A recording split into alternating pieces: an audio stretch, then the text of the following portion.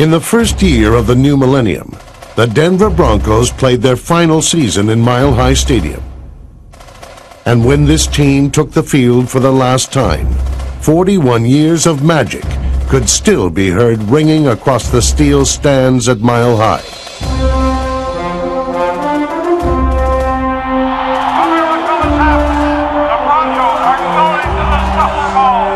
And it sets the stage for an LA fourth quarter comeback. And the Broncos, with one of their greatest, come from behind win. Unbelievable. If I hadn't seen it with my own eyes, I don't think I'd believe it. Terrell Davis has just become only the fourth player in NFL history to go over 2,000 yards in a single season.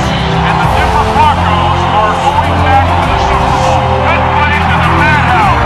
76,000 plus have lost their minds at Mile High Stadium.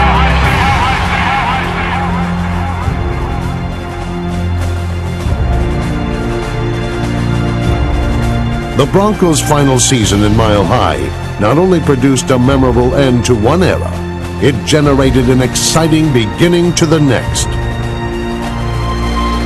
For the fourth time in 5 seasons, head coach Mike Shanahan directed the Broncos into the playoffs. I told John, I've been telling people the winner of this game is going to win the Super Bowl. So I think you're wrong. If it's not us, you can't prove me wrong. I got my neck stuck out there. No, so. you too. All right, Mike. Good luck. In a physical battle with the Baltimore Ravens, missed opportunities cost Denver a shot at their 3rd World Championship. Still, the remarkable story of how this team got this far proved to be another exhilarating chapter in Denver Bronco history. The 2000 season began in St. Louis with a battle of the previous 2 world champions. Empty left wide motion, 3 jet stick looking Against the Rams on Monday Night Football, the Broncos set the tempo. Play fake, Greasy on the roll. He can run if he wants to. Brian to the 10, to the 5, to the pylon. That is a Denver touchdown. The game quickly escalated into a shootout.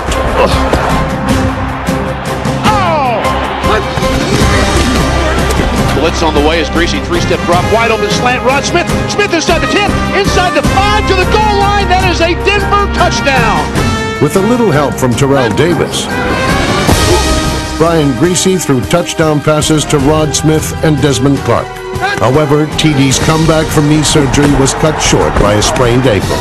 So the Broncos plugged in Orlandis Gary, another 1,000-yard rusher.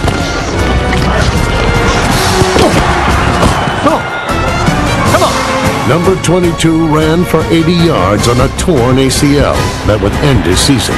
But by the 4th quarter, Denver had overcome a 16-point deficit. Intercepted. Here goes Buckley. You can count this one, folks. Touchdown, Denver. What are y'all doing? In the end, however, the Broncos were unable to hold off the defending world champs, losing a thriller, 41-36. In Week 2, the final Mile High home opener quickly turned into a mismatch against the Atlanta Falcons. It's bracket on Eddie. Bracket on Eddie. It's got to go to Rod. Rod Smith reeled in 2 touchdown passes and rolled up 117 yards receiving as the Broncos opened up a 34-0 lead and never looked back.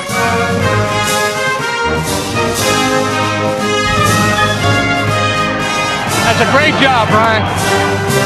Rookie Mike Anderson rushed for 131 yards and 2 touchdowns in a 42-14 rout. Boy, we needed one of those. The next week, the Broncos needed a big effort from its defense, and linebackers Al Wilson and John Mobley responded. Kavika Pittman stripped Rich Gannon, and Trevor Price scored Denver's 2nd defensive touchdown in 3 weeks. Price 15, 10, 5. That is a Denver touchdown. And this crowd is stunned. With 187 yards rushing, Mike Anderson became just the 9th back in NFL history to rush for more than 100 yards in his first 2 NFL starts. All day long, the Raiders directed their attack at Denver's quarterback. But while beaten and bloody, Brian Griese demonstrated poise beyond his years as he passed for 2 touchdowns in a 33-24 victory. Griese, plenty of time. Now on the roll, looks back at the end zone, throws towards McCaffrey. That is a Denver touchdown.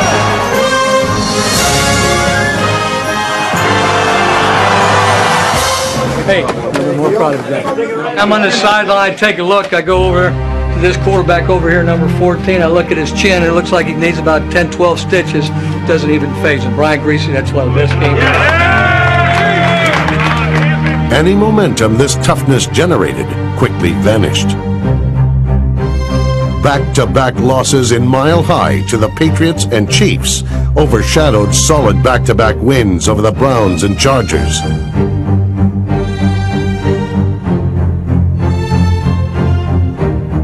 But it was a miserable mid-season loss in Cincinnati, highlighted by Corey Dillon's NFL single-game rushing record, which would finally awaken this underachieving team. After missing 17 of the last 20 games with knee and ankle injuries, Terrell Davis returned against the Jets. And paced by an offensive line that included Tom Naylor, Matt Lepsis, Dan Neal, Lenny Friedman, Mark Schlereth, and Tony Jones, number 30 again looked impressive.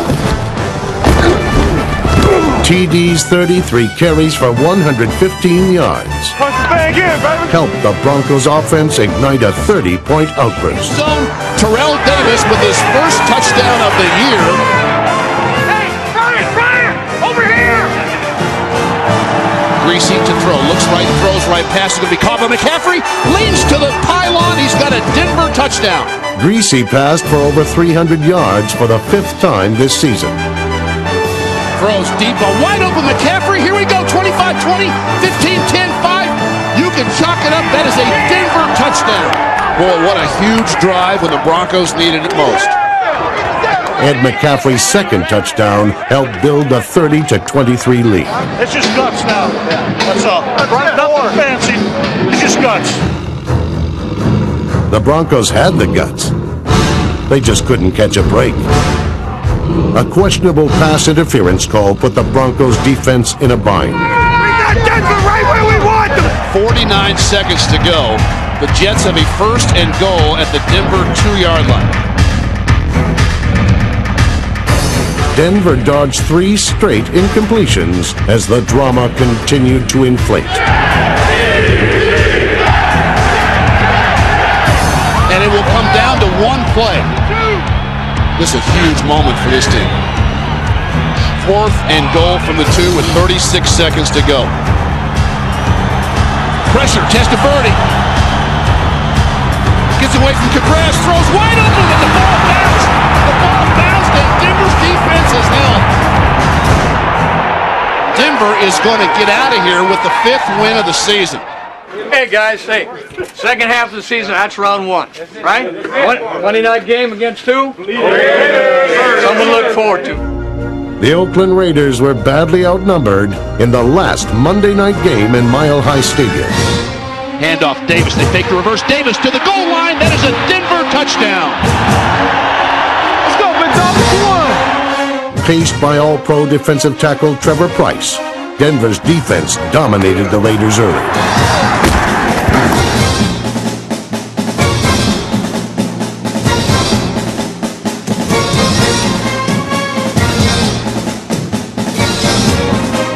Throughout the night, special team members like Detron Smith, Keith Burns, George Coghill, and Ian Gold were truly special. The 11 does, to the 5, to the goal line, that is a Denver touchdown. But the Broncos' biggest challenge was keeping their quarterback healthy. Scrambling for an extra yard in the first quarter, Brian Griese paid a high price. Let's go. Hey, Griese hurt? In spite of a separated throwing shoulder, number 14 demonstrated remarkable courage and toughness by returning to the field to lead his team. The Broncos rallied around their gutsy field general and marched 83 yards to take a 24-10 fourth quarter lead. Touchdown. Chamberlain to the goal line. That is a Denver touchdown. Oh, that ball right on the money. 2 quick Raider touchdowns tied the score at 24. Showing an affinity for performing in the clutch, Greasy and the Broncos set out to make the last Monday night game in Mile High unforgettable. And Denver will start from their 33-yard line. Let's go! So 5 receivers out, nobody in the backfield. Quick throw to Smith, he's got it over 40, 45 midfield, down to the Raider 45-yard line. Hurry up. Clock running with 43 seconds to go. Denver hustled 44 yards and set the stage for place kicker Jason Elam. 1 yard line. This will be an attempt of 41 yards. Denver has won 10 of the last 11 matchups between themselves and the Raiders. They've also won the last 5 here at Mile High Stadium. So the Bronco-Raider game comes down to the final 4 seconds. Kick on the way. It is good! One of the most dramatic finishes in the history of Mile High Stadium was costly, however, because the Broncos lost their Pro Bowl quarterback for the rest of the season. A week later, backup quarterback Gus Frerotte stood tall in a shootout with the Chargers. Rod Smith's 187 yards receiving were a career best. But by the fourth quarter, San Diego had taken a seemingly insurmountable lead.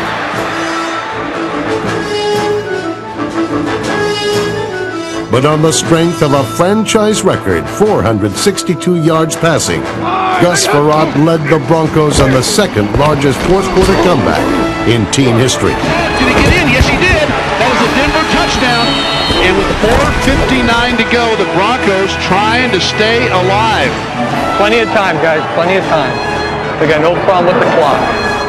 Trailing by 6 with less than 2 minutes to play, Frerotte completed a comeback so improbable, it could only be described as vintage Mile High magic. First and goal from the 5. Fade pattern right side for McCaffrey. Leaping effort in the end zone. That is a Denver touchdown. The 5th touchdown of the game for Gus Frerotte. Week 12 in Seattle quickly turned into another shootout.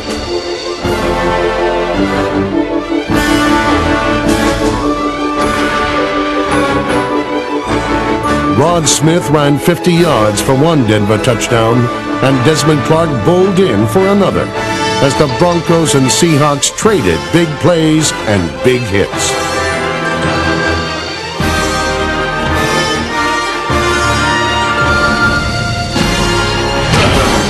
Jimmy Spencer's clutch interception gave Denver a fourth quarter lead, but it took one more stunning effort to finally win this wild one. We're tied at 31.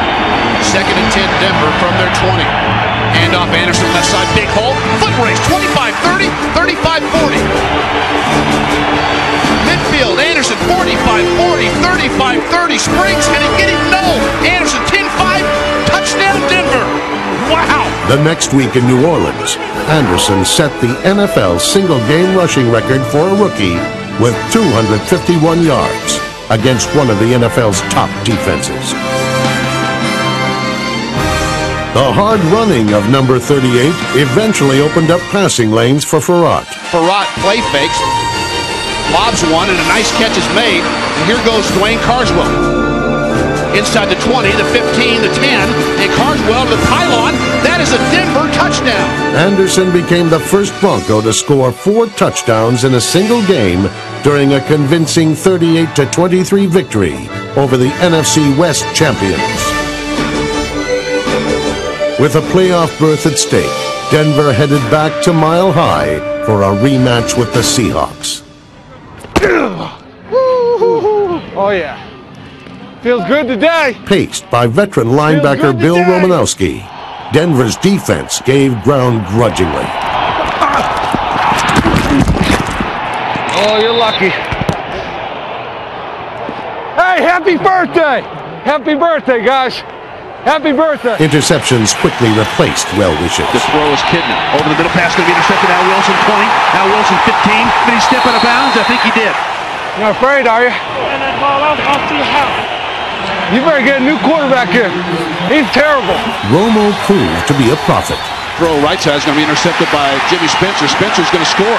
For the second time in 2 games against the Seahawks this year, Jimmy Spencer has intercepted John Kidna, returned it for a Denver touchdown. That was a strange play. Your quarterback's trying to lose it for you. He sucks. Put in the other guy.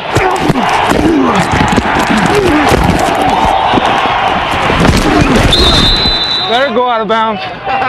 Yeah, you better, babe. 'Cause I'm coming. All day long, Romo stalked Seahawks running back Ricky Waters. Hitting today, Rick. You're getting hit today, Ricky. You're getting hit, baby.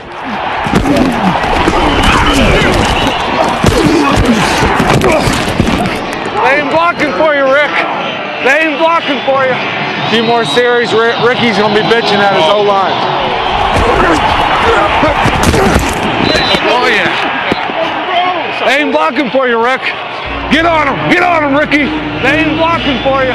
Come on. The Broncos were blocking from Mike Anderson, who eclipsed the 100-yard rushing mark for the third straight game. His fourth-quarter touchdown gave Denver a 31-24 lead, but it would take the defense to secure the Broncos' wild-card playoff berth. Kitten to throw again against the four-man rush. John steps up, throws deep to the right side. The ball is going to be deflected and intercepted. It hit off the back of Al Wilson. Jenkins one-handed the ball in the end zone. We survived it, babe. Got the victory. Got the win. Wasn't pretty, but it was a win. After 6 straight wins and with a chance to take over first place in the division, the Broncos suffered a letdown. In Kansas City, Jason Suttle's fumble recovery produced Denver's only points as they saw their chance to win the AFC West slip through their grasp. The stunning 20-7 loss all but confirmed that Denver's regular season finale against the 49ers would be the last game ever played in historic Mile High Stadium.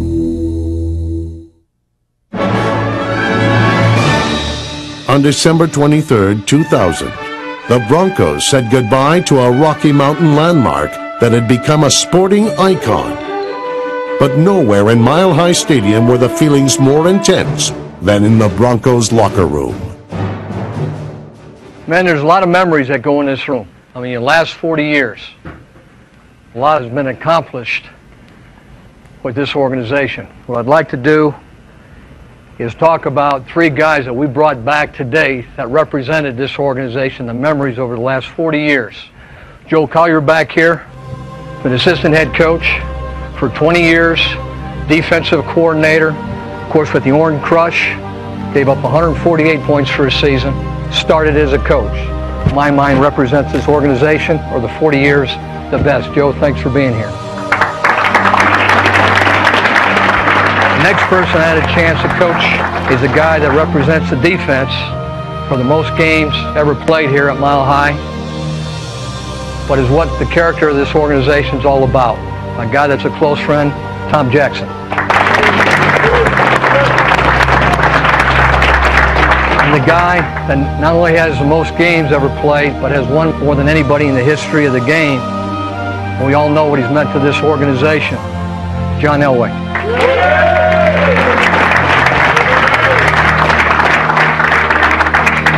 This may be our last game here at Mile High.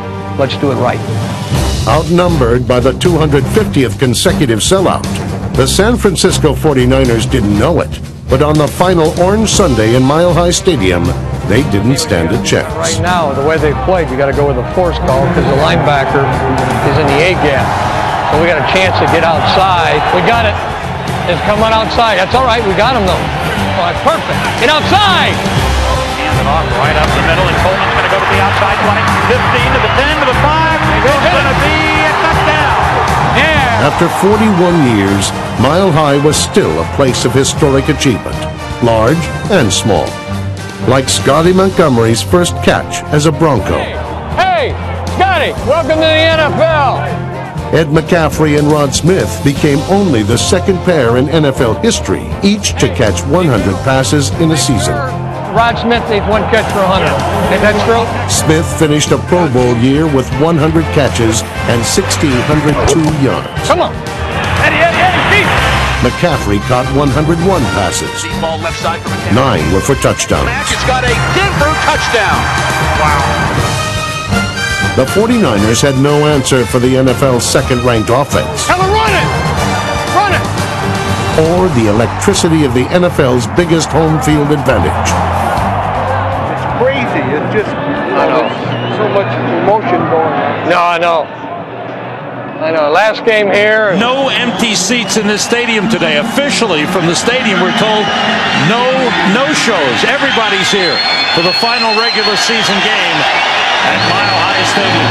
Denver's defense also showed up. Okay, let's go get them. Come on, get up there. In their most dominating performance of the season, the Broncos manhandled the 49ers. Trevor Price finished another Pro Bowl season by leading the team with 12 sacks. Hey, I thought you had some speed. Huh? Way to work. Way to work. Mike Anderson scored the last Broncos touchdown in Mile High Stadium history during a performance that would serve as a fitting end to one of the greatest athletic venues the NFL has ever witnessed.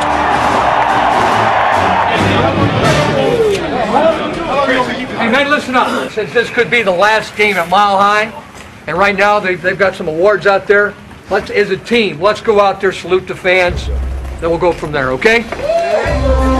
The Broncos took their final curtain call only to discover no one had left the building. Goodbyes are never easy, especially when memories are stacked a mile high. Well, I don't know if we're going to have a home game or not. If we do have a home game, we're going to have to put in some more seats. Everybody's still here. Yeah, hardly anybody. Yeah. What a great feeling. That's great.